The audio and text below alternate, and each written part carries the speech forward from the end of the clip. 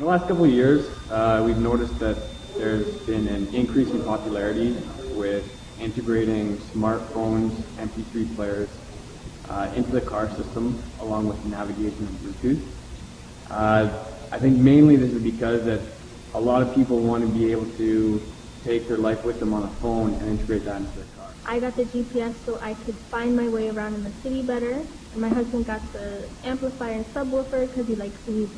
We can customize locations on where we're going to be mounting the equipment and go through with the customer, just tailor everything to their needs and exactly what it is they're looking for. My kids like the music, so they have something to amuse themselves with. They get to pick their songs. We all take turns. So. For my next customer, what we're trying to do for them is we're going to take out the factory radio on their 2003 Acura EL and replace that with an aftermarket singled-in radio that has an auxiliary and a USB plug on it. This is the dash here. What we're going to do is take that out, and then we're going to put in one of these inside to fill the gap, and then from there we're going to be installing the radio.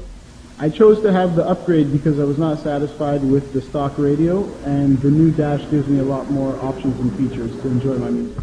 It looks good, sounds good, ready to roll.